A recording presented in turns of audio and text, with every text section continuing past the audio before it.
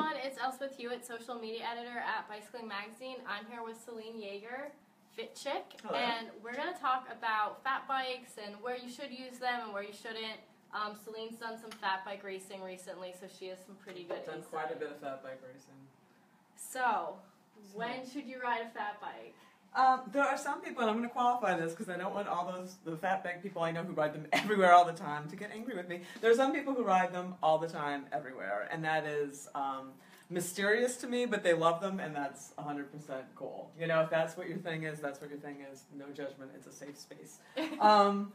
But I think that having raced them in all kinds of terrain and weather and conditions, they are not, as some people think, magical snow machines. They don't magically float over all snow, so if it's mushy or deep, or just mushy and deep, it's hard going. You know, you're going to be slipping around, it's kind of hard going. Where they shine the brightest is the places where they were born and make most sense, where you have miles and miles of groomed, like, snowmobile trails. Like if I lived in Maine with endless snowmobile train and it's very cold and the snow stays kind of crunchy, they are kind of magical. They're really perfect because you've got a lot of tire, you got a lot of tread. You can just go over the surface and it just ride for miles. It's really, really pretty cool. So, and the tires, what defines a fat bike is big wide tires. You're looking at least 3.84 inches. This one actually comes spec'd. This is the Specialized Helga, women's specific fat bike. This one comes spec with the Ground Control Specialized, which are great tires, but they are 4.8s. And for the race that I just did, I did not need that much tire, so I took it down a bit to the Jumbo Gyms, just because it better suited my needs. How do you feel about fat bikes on sand and the beaches? Really fun. There's a race in, I believe it's Jersey, that's where they have sand. There's a race in Jersey where they do race them across the sand, and that's another place that people often buy them, and they're perfect for sand, because rarely does sand, and even if you're on dunes, you rarely sink that much. You're able to hover over it because sand is so dense. You're able to ride on top of it even when it's soft. So they're super, super fun for sandy conditions. Awesome. When aren't they so fun? They are not fun when, like I said, when the snow is deep and mushy. There's nothing fun about them. I did a couple cross races on them.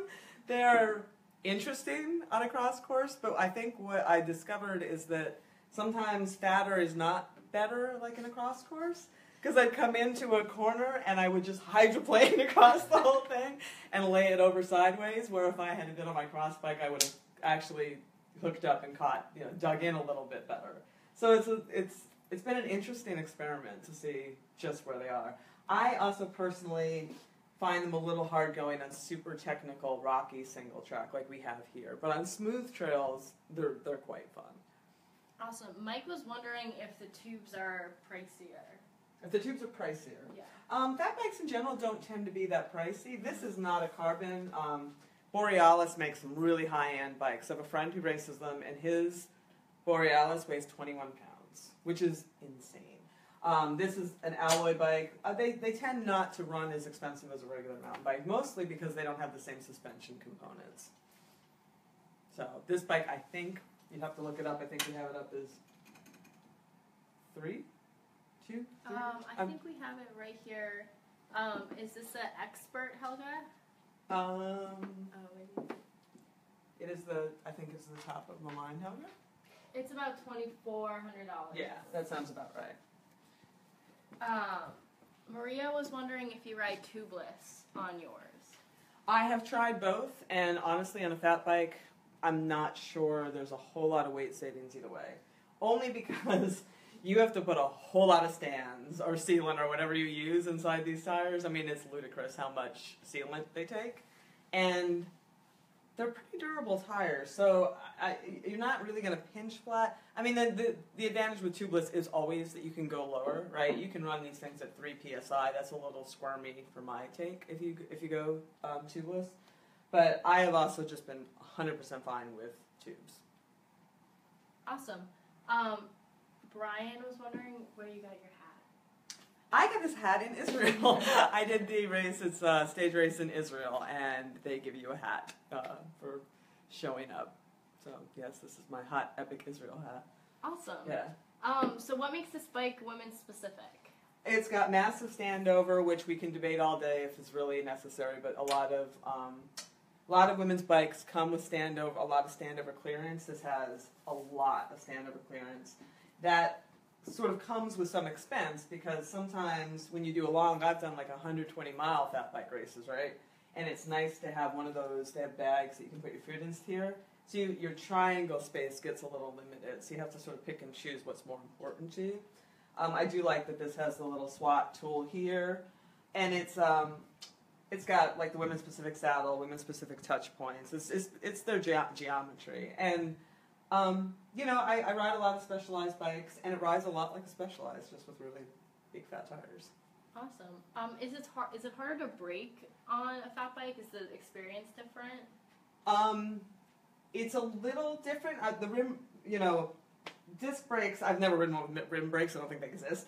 Disc brakes stop almost anything. I mean, they stop a motorcycle, right? So what's harder is the maneuverability, because sort of like if you've ever ridden a motorcycle, it's a similar sensation where you're not steering it quite the same way. There's a lot more body English involved with it. So you're really sort of leaning into it a little more because you've got those big fat tires.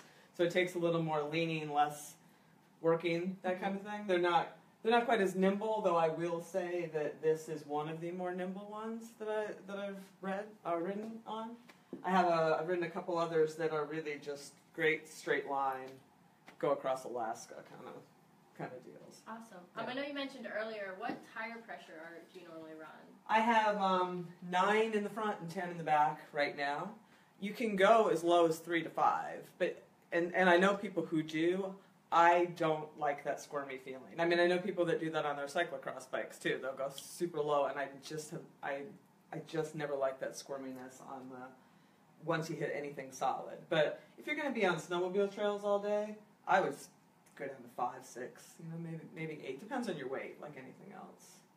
Cool. Do you feel like these are just a fad, or do you think they'll gain more momentum? Both. So I think that they saw this crazy surge 2 or 3 years ago in popularity, like everybody was getting fat bikes, and then as I sort of mentioned before, they're not these magical snow hovercrafts that maybe some people thought that they were going to be, and now, especially with 27.5 plus, that is going to eat into some of the fat bike market, because that 27.5 plus is still a big fat tire, but it's on a regular, quote-unquote regular mountain bike with full suspension. It handles very much like a regular mountain bike. And for somebody who loves the stability and the traction of the big tire, you get that with the 27.5 plus. I think that's one of the most fun tire sizes I've ever ridden, frankly. But they're intended for different things. These are really when you want like an enormous tire for a lot of contact patch, and that would be sand, and that would be snow and that kind of thing. That makes a lot of sense. Rich was wondering, is there enough cushion from the tires that you don't need suspension? Most of the time. I won't lie.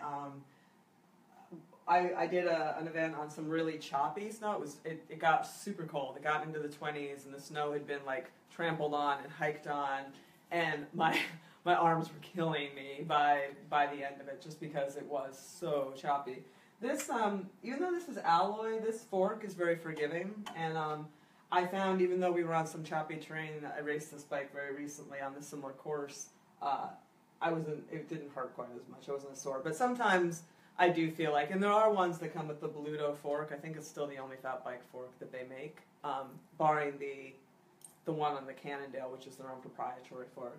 Sometimes I feel like having a fork on the front would make it perfect. Just to take that, for the same reason you want a fork on anything, it just takes some of that impact and vibration off of you, especially if you're going a long time on rough ground. Great. Nicholas was wondering, what width do you prefer for 4.5 or 5? I have never gone 5, but I really liked when the guy in front of me was riding 5 and breaking ground in this race before, because I could stay right in his tread. 4.5 is super fun on mixed terrain trail, because you have all that tire and all that contact patch. I find it a little overkill when I'm on towpath snowmobile trails, that kind of thing, where I just don't feel like I need that much tire. So these are, I think these are just 4s. These I found pretty perfect for most of what I do.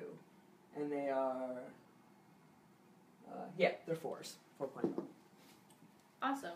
Do you want to talk about your bar mitts a little bit? Those are pretty unique. These are awesome.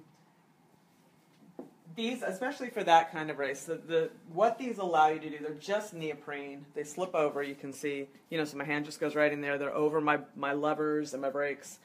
What these allow is that you don't have to wear a thick winter glove. I've done events that are in the 20s, and I can wear just a pretty, like a warm glove, but nothing real bulky. And your hands stay warm, and you can still eat. I can still take my hand out, put it in my pocket, get food, do all that stuff. When you have those big, like lobsters, forget it. I mean, you just can't do anything with them. So it enables you to have like nimble fingers, which is awesome. And if it's windy or anything else, like it cuts down on that as well. So, and they're super light. Where they don't shine as much as, I've done some single track stuff on them, and if you need to, for whatever reason, if you're falling, let's say, and you need to take your hands off the bar and grab something, it's not as awesome because you're kind of stuck in the moose mitt and you're going down with the moose mitt. But, they're not really made for single track riding. They're made more for sort of out in the open. And for that, and they're cheap. I mean, it's just neoprene. They're super cheap. You can go 45 North and buy Cobra Fists that are $150, but unless you're doing some crazy Sub-Zero stuff, I don't think that's necessary. Awesome. And then the brand is just called Bar Mitts. Bar Mitts, yeah, they're super generic. They're awesome. They, they zip up so you can ventilate them a little bit too. If they get too hot, you can open it up and let some air through. They'll last a long time. They're just a cool accessory to have. I've used them quite a bit over the years because I ride all winter, and they're also, unlike gloves, they're waterproof, which is a huge. It's like a wetsuit, right? Yeah. So it's a huge benefit. Tony was wondering with the bike, do you experience self-steer much? A little. Not a whole lot, but a little. It's vaguely terrifying to ride in a pack in these things. Like some of these races I've done, it's actually a peloton of fat bikes going fast. They're going sort of whole shoddy, so it's going 17 to 22 miles an hour. And there's a lot more movement with them because of some of that self-steering. And crashes are terrible when one person clips something. It's unbelievable what happens. Yeah, it's very it sharpens your reflexes. I just wrote about the benefits. Like I think for me personally, one of the things that I really love is that it keeps me fresh. I like doing different things throughout the season, so I don't get bored or I don't get burned out. And I have found that spending, I do maybe 3-4 fat bike races in the quote-unquote off season. And it makes you mad strong because you're pushing so much bike and so much tire, and a lot of them are flat. So it's stuff that, it's like riding for 5 hours on the rollers with a lot of resistance. And it's just kind of fun. So, I think that there's a benefit to having one of these in your quiver, so to speak, if you have places to ride them, because it just changes things up for you. Great. I think that's pretty much it. Jonathan is wondering what your Instagram handle is, though. It's FitChick3. So, awesome. Yeah. So you can go find her on Instagram then. Some pictures of this, some pictures of me on this. If you watch this later and you have more questions for Celine about fat bikes, just write them in the comments and Celine will get back to you later today. Thanks so much for tuning in and we'll see you next week. Ciao.